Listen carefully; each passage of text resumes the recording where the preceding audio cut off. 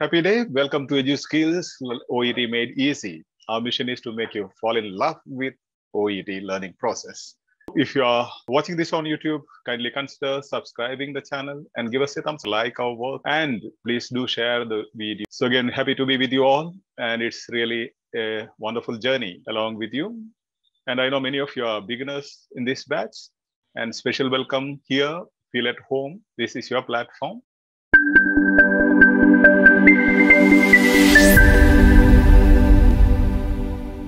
And major challenges. What are your challenges? Now, the basic challenge you will have is no patience. You will not have patience. You will be just rushing through the materials. You will be just satisfying yourself or getting into an illusion of competency, practicing so many materials, maybe every day, 3-4 materials, and you feel I am doing something great.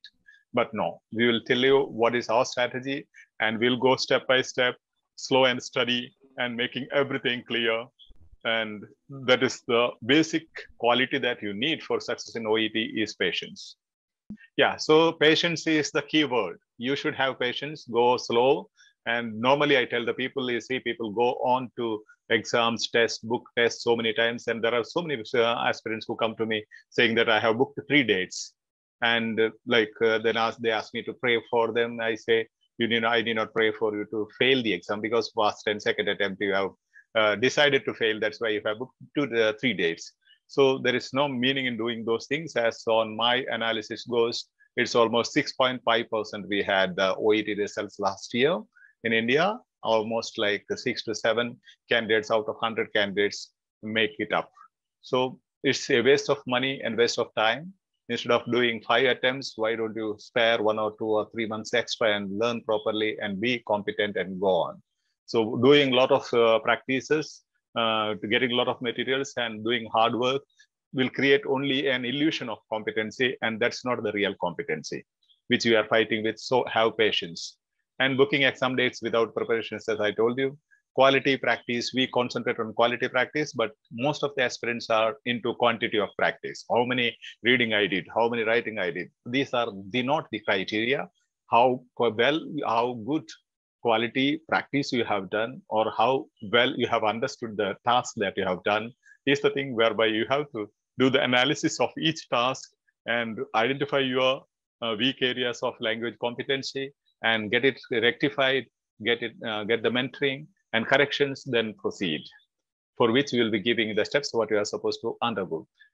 And if you have any doubts, we will be giving you a chance to ask you questions, even in vernacular multilingual Q&A session we'll have. You can note down those points where you want more explanation or an explanation in Malayalam or other any vernacular language.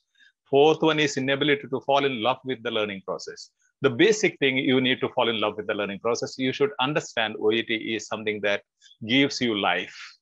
It's almost like as equivalent as your nursing knowledge or health knowledge.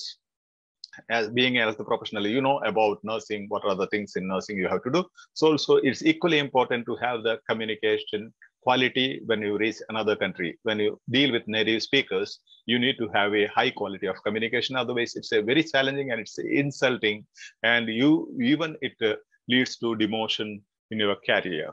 So make it fall in love with the learning process and learn English for life, not for OET. Okay. And fifth challenge that you will face is several mentors or no mentoring. There are several mentors. You will get into all the institutes, all the platforms, all the what you call Telegram groups, and you will have so many mentoring, so many types of teaching, and you will be confused. Ultimately, you may not have clarity on anything. So either choose one mentor. I don't say me or anyone. You can choose any one mentor. And sometimes also people have no mentoring. They go on in their own way. That also leads to challenges or getting low grade in OET. Sixth one is misled by social media and marketing strategies. You know, because of Corona, there are so many people, hundreds of people who have lost their maybe OET for 6 to 10 times. They could not make it up. Then they said, we'll make some money teaching OET or going into YouTube videos. And you can find a lot of issues, classical mistakes in so many videos. And you should know the quality of the person or qualification of the person who is teaching or presenting the teaching in the social media. So beware of that. Otherwise, you will have a lot of confusions, a lot of mistakes which were taught as right things. And seventh one is no English culture. There should be English culture, as I say, if possible, listen to some all English audios whenever you work, when you work in the kitchen or when you are alone or whatever. You start, even you can talk to yourself in English, or you can imagine that you are teaching somebody. So try to create a culture, English culture, listen English news. And if possible, listen, don't look at the TV, but just listen from the backside of the TV or from far away. Just listen to the TV news so that you get listening competency. So also try to read some medical journals, general reading everywhere. Try to create a culture, English culture for a couple of months, which will help you a lot in your competency. And study groups limited, I call it. Study groups limited means there are so many people who get into small study groups. When they get introduced to other people, they start practicing together. But the experience, my experience says, they remain like a ghetto, and they go to a certain extent. Beyond that, they are not able to improve because all of their quality is same. Competency is almost same. There is a level for it. So they will, though they practice and they're happy about the practice, it creates an illusion of competency. When they appear for the exam, the lack of mentoring or corrections will definitely lead them into problems in their scores or grades. And another challenge is aiming grade B.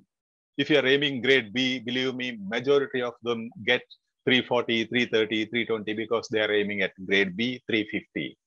Please don't do that mistake, but always aim at 450 A grade. You know, if you're aiming at grade B in the listening, for example, in reading, when you get around 30 to 31, your subconscious mind says, okay, I am cool, I am competent. Then you get satisfied with the competency, you book your exams and you write your exams. You know, as you get into the examination atmosphere with all the fear and stress and tension, you are not able to make it up. So always try for target or aim for 450. At least if you don't get A, and definitely you can get A grade. If you can't get, definitely you'll be somewhere around 390, 400, 410, 420. So attitude, selfishness is another thing that is a big challenge for you. As you become more and more selfish, you will remain in your own personal ghetto and you will not be able to grow more. So try to build up empowering attitude, support each other, and help each other. And that is the motto of this platform. This is the only platform ever in the universe you can see. Definitely there is no other platform which gives 100% non-profit platform and managed by the health professionals.